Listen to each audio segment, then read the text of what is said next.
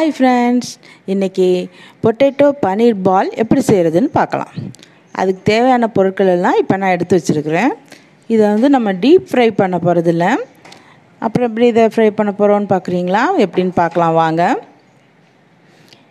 இதுக்கு நான் என்னென்ன வேணுங்கிறத இப்போ ஒன்று ஒன்றா போடுறப்ப காட்டுறேன்.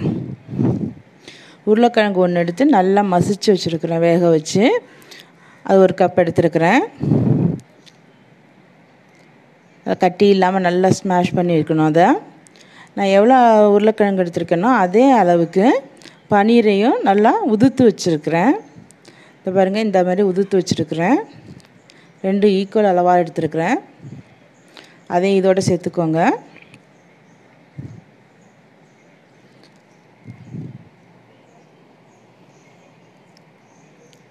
ரெண்டையும் நல்லா கொஞ்சம் மிக்ஸ் பண்ணிக்கோங்க. இது கூட நான் ஒரு பெரிய வெங்காயம் பொடியாக கட் பண்ணியிருக்கேன், அதையும் சேர்த்துக்கிறேன். இது கூட நீங்கள் பொடியாக பச்சை மிளகா கூட கட் பண்ணி போட்டுக்கலாம். ஆனால் தம்பு வாயில் பட்டால் ரொம்ப காரமாக இருக்குங்கிறான். குழந்தைங்க சாப்பிட்றதா இருந்தால் பச்சை மிளகா போடாதீங்க. கொத்தமல்லி பொடியாக நறுக்கி போட்டிருக்கிறேன்.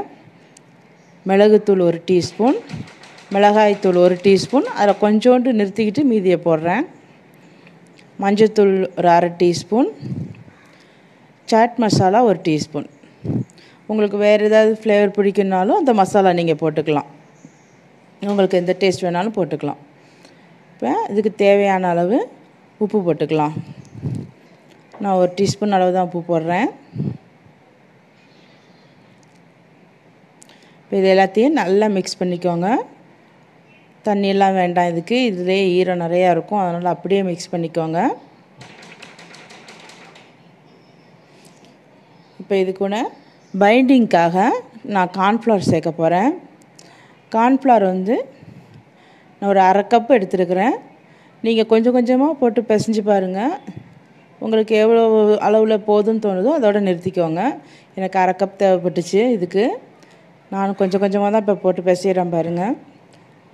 ஆனால் எனக்கு எடுத்த 1/2 கப்பும் எனக்கு சரியாக போயிடுச்சு.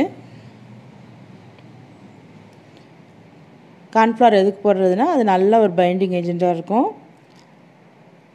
எல்லாம் சேர்ந்தாப்பில் வர்றதுக்கு அது நல்லா ஹெல்ப் பண்ணும்.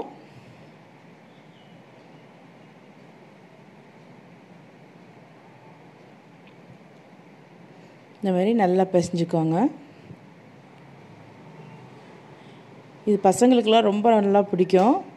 எப்போ பார்த்தாலும் டீப் ஃப்ரை பண்ணி கொடுத்தோம்னா அந்த ஆயில் நல்லதில்லை உடம்புக்கு.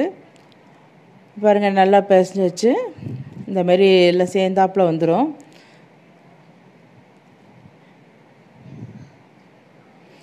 இப்போ நான் 1 ஸ்பூன் மைதா மாவு எடுத்திருக்கேன். அது கூட கொஞ்சோண்டு மிளகாத்தூள் முதல்ல நிறுத்தி வச்சேன் பாருங்கள், அந்த மிளகாத்தூள் அதோட சேர்த்துக்கிறேன். அது கூடவே கொஞ்சோண்டு உப்பு சேர்த்துக்கிறேன். இதில் கொஞ்சமாக தண்ணி ஊற்றி நல்லா கரைச்சிக்கணும். இது முதல்ல நல்லா மிக்ஸ் பண்ணிக்குவோம்.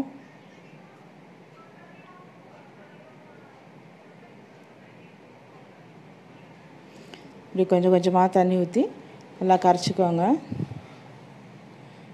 கெட்டியாக வேண்டாம், கொஞ்சம் தண்ணியாக இருக்கலாம். இந்தமாரி கரைச்சி எடுத்துக்கோங்க நல்லா. எனக்கு மைதா வேண்டாம் அப்படின்னு நினச்சிங்கன்னா கோதுமை மாவு கூட நீங்கள் கரைச்சிக்கலாம். நானும் ரொம்ப அதிகமாக மைதாலாம் யூஸ் பண்ண மாட்டேன். என்றைக்காவது ஒரு தடவை இந்த மாதிரி யூஸ் பண்ணால் தான் உண்டு. நான் சேமியாவை வெறும் சட்டியில் போட்டு நல்லா வறுத்து எடுத்துருக்கிறேன், மாரி ரோஸ்ட்டாக.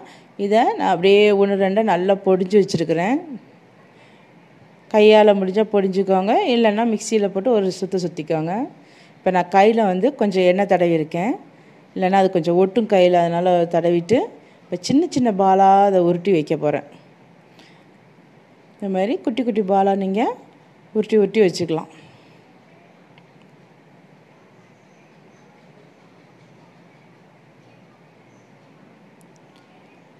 நான் செஞ்ச அளவில் எனக்கு ஒரு 16 பால் வந்துச்சு.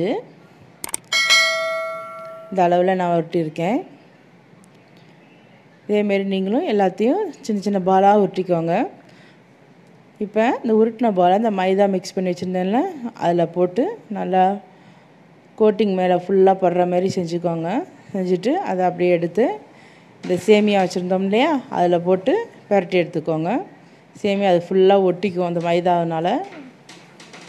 இந்த மாதிரி எல்லாத்தையும் செஞ்சு எடுத்து வச்சுக்கோங்க. பிரெட் க்ரம்ஸ் போட்டு தான் நார்மலாக செய்வாங்க. இதை கொஞ்சம் மாற்றி இப்படி போட்டு செஞ்சு பாருங்களேன். இதுவும் நல்லாயிருக்கும், கிறிஸ்பாகவும் இருக்கும். உள்ளே சாஃப்டாக வெளியில் கிறிஸ்பாக நல்லாயிருக்கும் டேஸ்ட்டு. செஞ்சு பாருங்கள் இந்தமாரி. இதுமாரியே மற்ற எல்லாத்தையுமே இந்த மைதாவில் போட்டு பரட்டி திரும்ப சேமியாவில் போட்டு அது ஃபுல்லாக கொட்டுற மாதிரி போட்டு விடுங்க.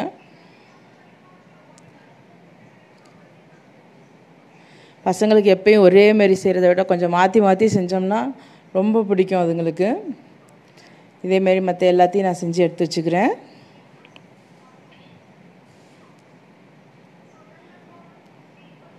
இப்போ எல்லாம் ரெடி ஆகிடுச்சு. இப்போ நான் என்ன பண்ண போகிறேன்னா, குழிப்பணியார சட்டி எடுத்து அடுப்பில் வச்சு எல்லா குழிலையும் ஒரு டீஸ்பூன் எண்ணெய் ஊற்றிருக்கிறேன். இப்போ நம்ம உருட்டி வச்ச உருண்டைங்களை அதில் வரிசையாக அடிக்கிடலாம். இதுக்கு அதிகமாக எண்ணெய் தேவைப்படாது, எண்ணெயும் குடிக்காது. இந்த மாதிரி நீங்கள் செஞ்சீங்கன்னா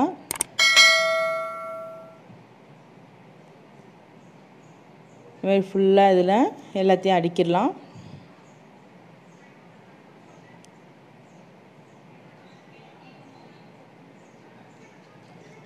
கொஞ்சம் நேரம் கழிச்சும் இதை திருப்பி விட்டிங்கன்னா, ரொம்ப ஹையில் வைக்காதீங்க, காந்திரும். சிம்லேயே வச்சு செய்யுங்க. கொஞ்ச நேரம் ஆயிடுச்சு. இது இப்போ ஒரு ஸ்பூனால் இதை அப்படியே திருப்பிவிட வேண்டியதான்.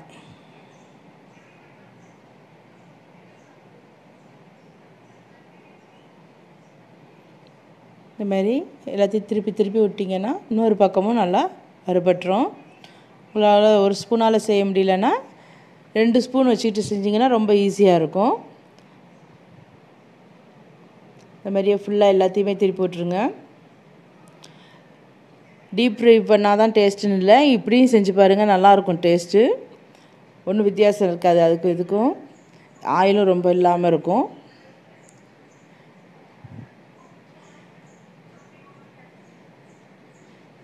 இதுமாரி எல்லாத்தையுமே நான் இப்போ திருப்பி விட்டுறேன்.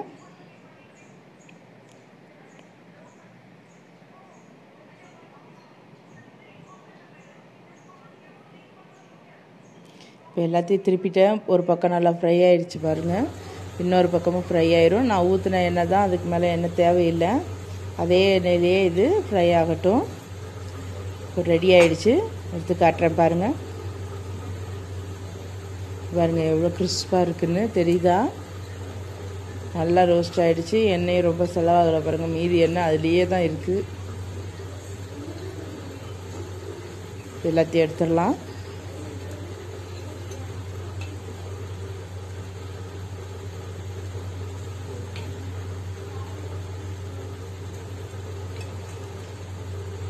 எல்லாமே ஃப்ரைட் ஆயிடுச்சு நல்லா.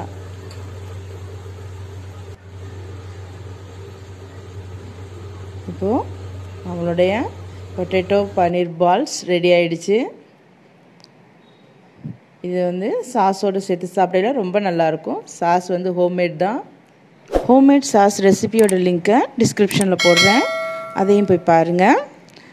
இதை நீங்களும் செஞ்சு பாருங்கள். பிடிச்சிருந்தா லைக் பண்ணுங்கள், கமெண்ட் பண்ணுங்கள். தேங்க்யூ. தம்பு எப்படி இருக்கு?